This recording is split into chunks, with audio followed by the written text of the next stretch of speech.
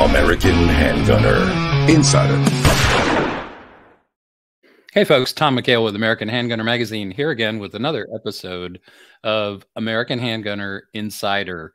And if you're especially observant, those of you watching the video version, you will see that we have a guest today. We have the, can I call you infamous? The infamous Jeremy Clough. He is our I'm going to say you're our 1911 guy. I mean, I think your purpose in life is to, one, be at gun sight, and two, tinker with 1911s. Is that pretty much it? I don't know how that pays, but it does. So, I drink coffee. Good to have you here. So I thought it would be fun if we shared. You wrote the cover story for the current issue of American Handgunner out now. I think it's the one on the cover. It says November, December issue, but it's out on the streets as we speak. Subscribers have it. You can get it on magazine racks everywhere. And you have managed to scrounge up and find one absolutely beautiful gun made of rocks. Fair statement? Fair. Yes, sir.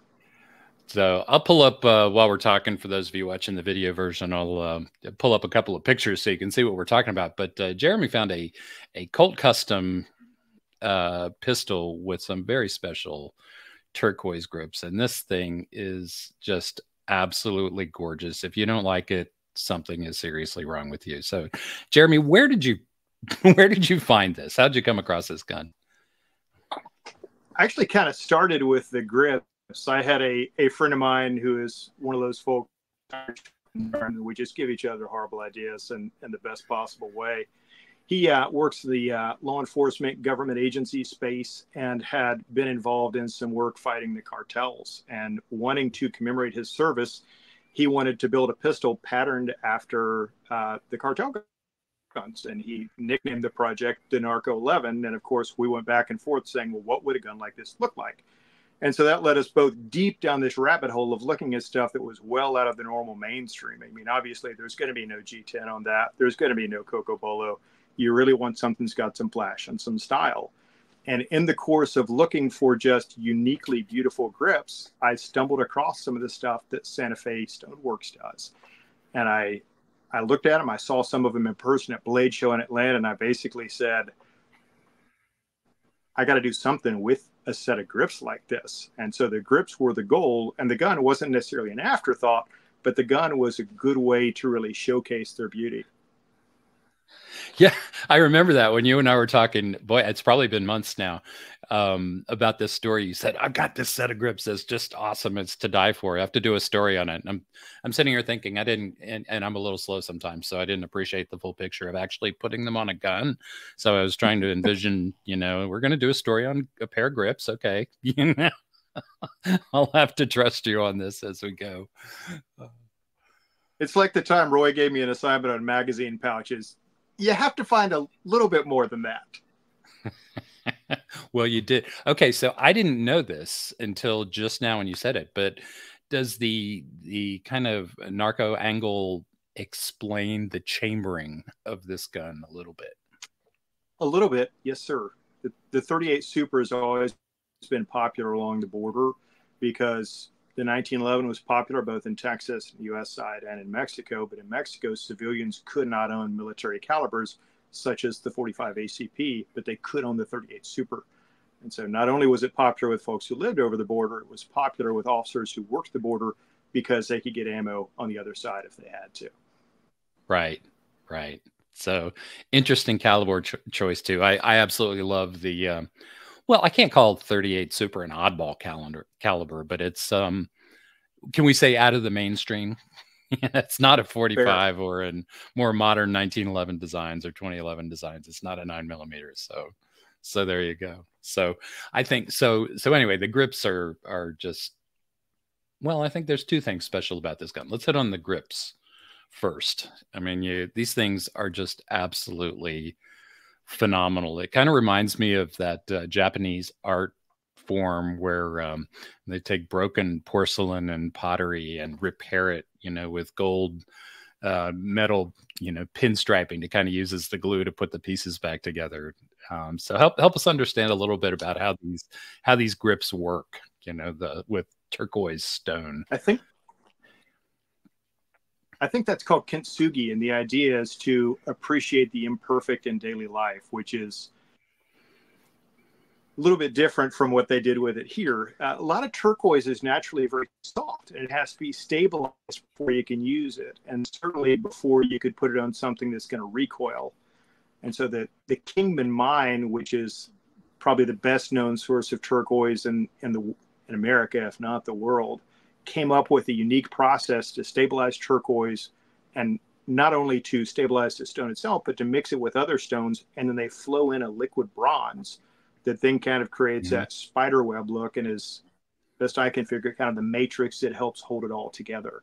And that's what creates that spider webbing look. Yeah. Yeah, it's interesting. And you know, following the progression of Santa Fe, you know, what you taught us all about with this this feature piece is the progression the company took from doing kind of non-jewelry items with turquoise, and you know, into things that could just be made to look nice, everyday items. And one of the directions that got us where we are today with the 1911 grips was knives. Yes, that was one of the places they got started. As the jewelry market in Santa Fe was very crowded at the time the Wurtels got into it. Bill Wurtel, the founder of the business when he started, and he realized that it was going to be really hard to find a profitable seat at the table. And so he took the idea of using techniques and materials and applying them to other things where they weren't really traditionally used, so there wouldn't be as much competition. And knives is one of the first places. This is one of theirs that I'm holding up here. They found ways to put precious stones on knife handles and still make them usable and tough enough to actually use every day, and enough that they could safely warrant it and tell you, hey, this isn't just an art item. It's something pretty you can carry around with you, use every day. Yeah, I imagine they learned a few things about durability and turquoise, starting with the knife project, right? I would think so. And it's something I didn't realize is I've always thought of turquoise as being a blue stone, but it goes through a number of different color gradations. And from the Kingman mine in particular, the color depends on where in the mountain they get the turquoise from. So that pair that I put on that gun, it was very, very blue, but this is another pair from Kingman that's much more of a greenish color. Oh, yeah. And they also have a Mojave green, and you can see some of the bronze matrix in this a little bit better. That's almost a little bit jade-like in tone. It is. I never thought of turquoise as being this color, but it can be. I'd never seen that either. That's that's fantastic. So, well, maybe in the future we'll see another gun that is finished appropriately for one of those sets that you just held up, right? Yes, one hopes. Cool. So Santa Fe just did a bang-up job on this. Boy, couldn't ask for a more beautiful gun for the cover feature in this issue. So there is another element, though, that kind of stands out on this one, and that is the polish. And just a little bit of inside dope. Our professional photographer, Rob Jones, the Image Smith is his company name, does all our cover spreads. And as a matter of fact, he does the knife features too, written by Pat Covert. And I knew this one was going to give him fits when he went to photograph it, because, you know, you start putting lights up in the studio and you get glare and reflection, and you see yourself in the gun while you're trying to take pictures. And I'm not a photographer, so I couldn't relay the detailed settings, but he had to just crank all the way down on virtually everything, you know, to even get photos of this gun. It is literally so bright and shiny. So, would you tell us a little bit about the polish on this guy? That's something you don't think about at first, is if you've got a mirror polish, when you try to photograph that, it's like trying to photograph a mirror, and you wind up photographing what's on the other side of the gun and the reflection as much as you do the gun itself. You know, polishing really is an art form, and it's hard to describe what's involved in getting that kind of finish, because a lot of polished guns, if you look at them closely, still have deep scratches in the surface that they're not immediately evident, but if you know what to look for, it's not really a full mirror polish. And really doing a hand polished job of removing all the scratches of the previous grid and getting a gun truly that shiny really is about a 40-hour job. And there's a couple of ways I know that that's a 40-hour job. One is I've asked some professional gun makers. They say, yeah, it takes 40 hours to polish a gun. The other is when I did the 1912 style Centennial Colt for DIY a few years ago, I talked to Doug Turnbull and figured out what grit I needed to polish that gun to before I sent it to him for bluing. And the answer was around 3,000. And so over the course of 40 hours, I wore my fingertips out polishing this gun to the appropriate level of polish that it would have looked like in 1912. And this is what they all looked like back then.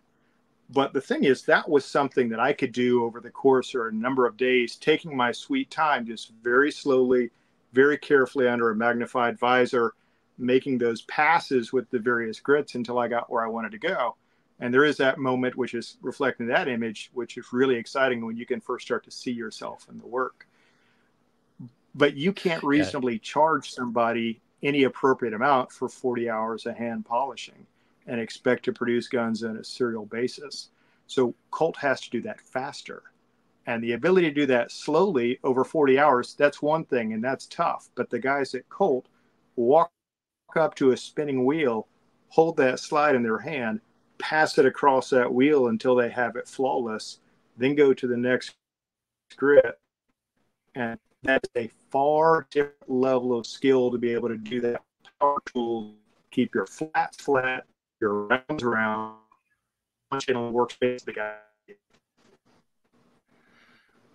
Yeah, I think just what you're describing is doing that by, you know, on an actual wheel. You're using, when you're hand polishing, when you did the 1912, for example, did you use a block for the flats to make sure that you didn't lose any flat, so to speak?